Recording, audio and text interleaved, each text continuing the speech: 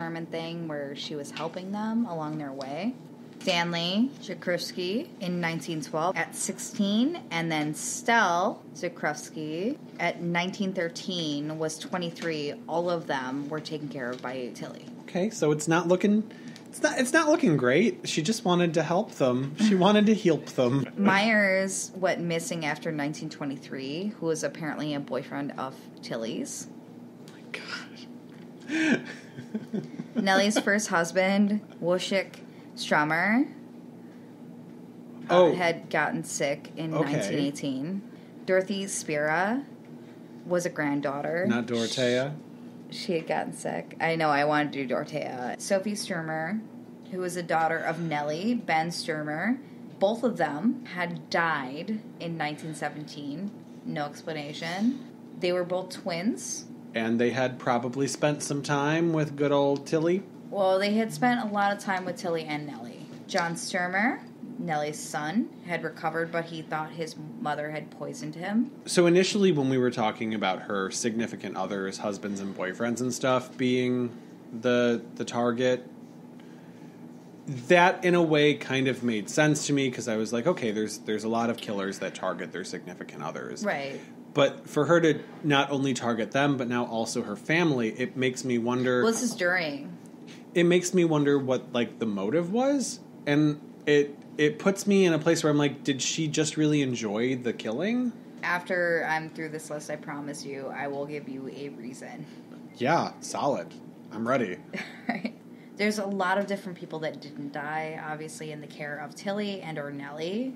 But before I get to that, Lillian Sturmer, the daughter of Nellie, had stayed at Tillie's for a year when she was 13. She had gotten deathly ill when she had stayed with Tillie. I'm very surprised. Are you surprised? Everyone's surprised. I mean, I don't know how that could have happened. She got sick, supposedly, from food poisoning. Was it oatmeal?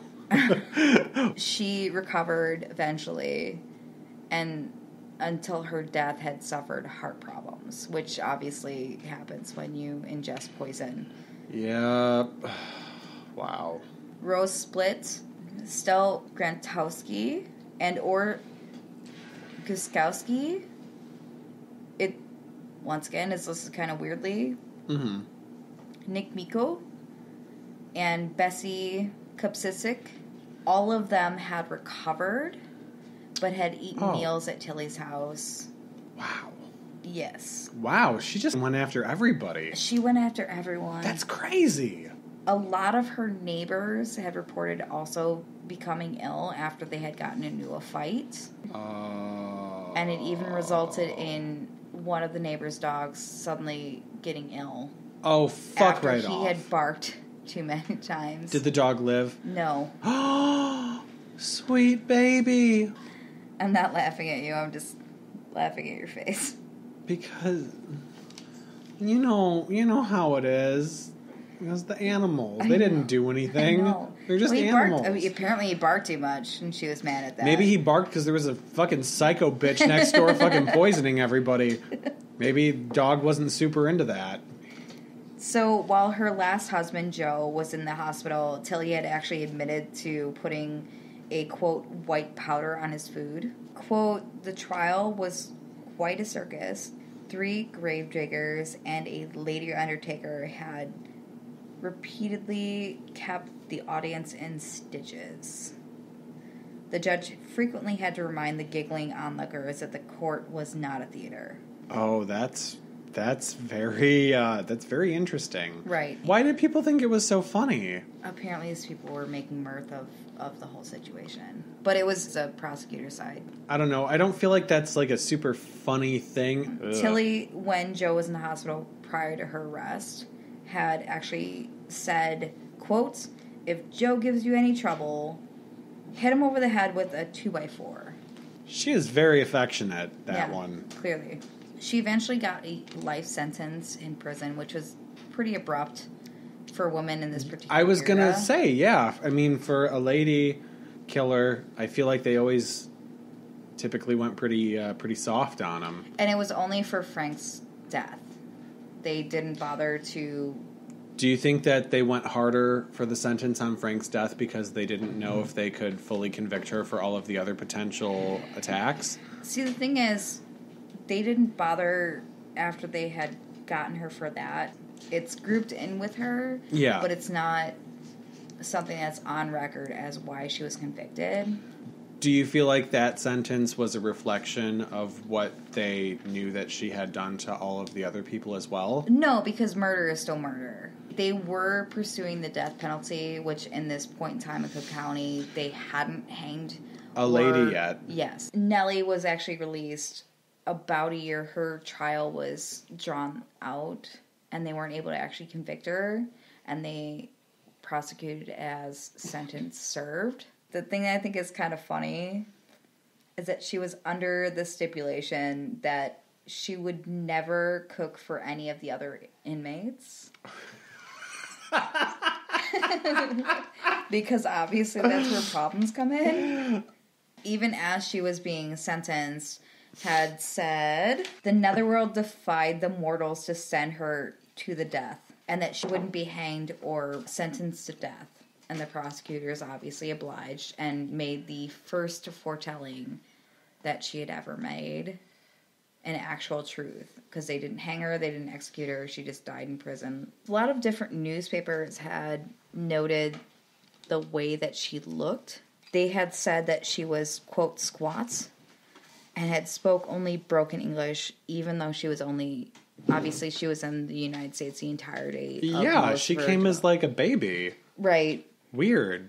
But maybe that's because of the community that she grew up in. I mean, maybe that's one of their thought processes on how she got such a harsh sentence while she was in there, is that she was not attractive.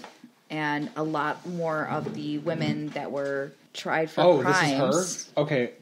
Oh, and then swipe. Okay. A lot more of the women that were tried for crimes. That's a lovely pilgrim hat she's wearing. Were better looking and more charismatic. And the ones that were acquitted, obviously, were those women and not her. She's a terrible person, obviously, killing humans. But also, when her cousin Nellie was in jail, she would visit her cell and tell Nellie that she would be taken out and hanged on a fairly regular basis, and convincing her that she would definitely be killed the next day. I will say this, though. I'm loving that coat. That was a really good story. What? Hey, Ty, I have a surprise for you. Oh, the reveal! It's a can of something. So, Ty. Yeah. What is it? What do we do? Beguile me. Beguile you with this fucking oatmeal stout? Did you see the name of the brewery? It's made by Beguile Brewing. Is it good? It is. I like it. So there's actually no possible way that you could have known this. We live on a plane, you and I, where I think that we're just connected by coincidence all the time when we do the show. I was already planning on drinking a beer for my story tonight, but you provided me one and told me to beguile you, which also goes along with my story, because my story tonight's going to be a little bit different than the other paranormal ones that we've done. Okay.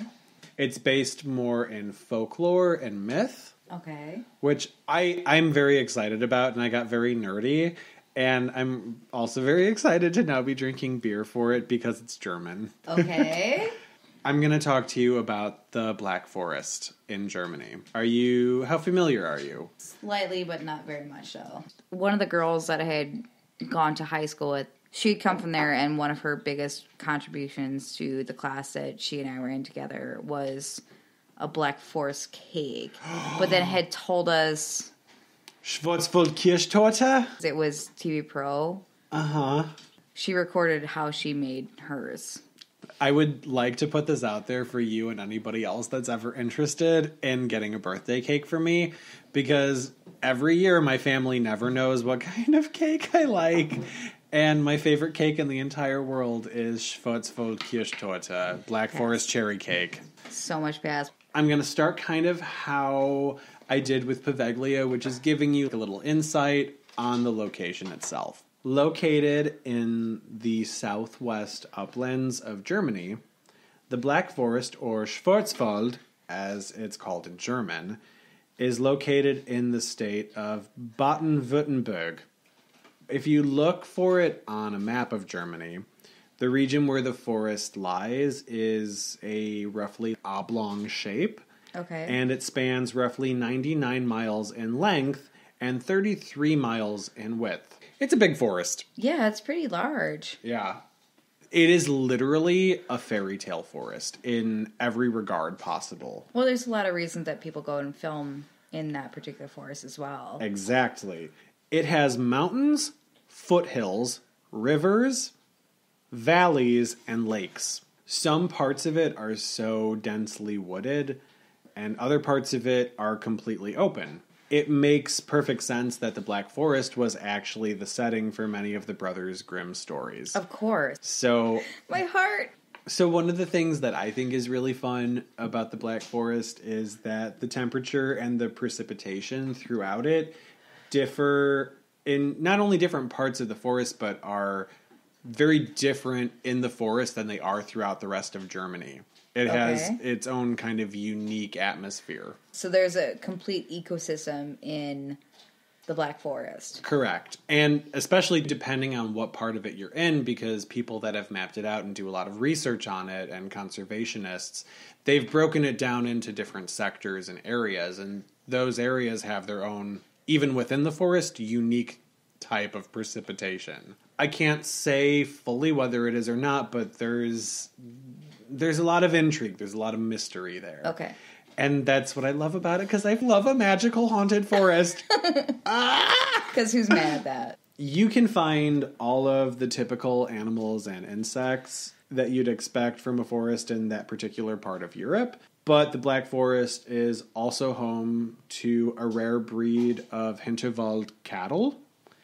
It's home to Black Forest horses. I was hoping that you're going to say spiders. Oh, no. You know how I feel about spiders. But I was really excited about spiders.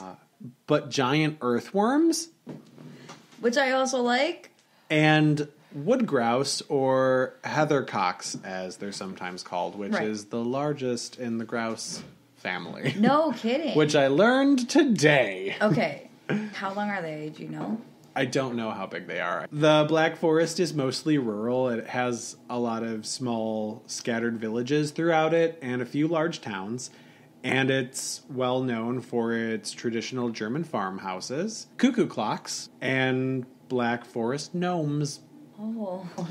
Oh, no. I love a good gnome. Wait, but are they gnomes, or are they the ones that you put in your yard? I feel like they hearken to the lawn gnomes. I feel like that's what I picture when I think of gnomes. Okay. Gnomes, apparently, in this regard, are supposed to actually be really cool and not shady like fairies, and I just kind of love it. In the more densely wooded parts of the forest, the canopy is so thick that hardly any sunlight peeks through. Right. Which, to me, and because we're talking about a supernatural forest, it makes me think of the Aokigahara in Japan, where they say that parts of it are so densely canopied that sunlight doesn't come through. There have long been legends and tales about the forest, some of which include a headless horseman on a white steed. Rad. Friendly dwarves. Okay. Lurking werewolves. Okay. And a king who kidnaps women to bring to his underwater lair where he lives among the nymphs. I'm gonna go back a little bit. So obviously werewolves. I'm gonna touch base on that. Okay. There's so many different stories surrounding the Black Forest that it's interesting, because where do they all come from? Right. Oh, and I love this! So one of the more terrifying stories about the Black Forest is the legend of Der Grossmann, which literally translates to the tall man or the big man. So it's you, the tall man. It's basically me.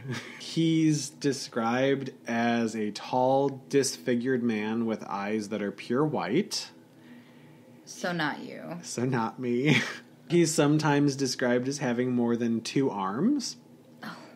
And as the story goes, he would follow bad children who make the mistake of entering the Black Forest and then chase them until they have either confessed their bad deeds to their parents or until he could capture them himself. Also, truly amazing. Truly amazing, right? Seriously.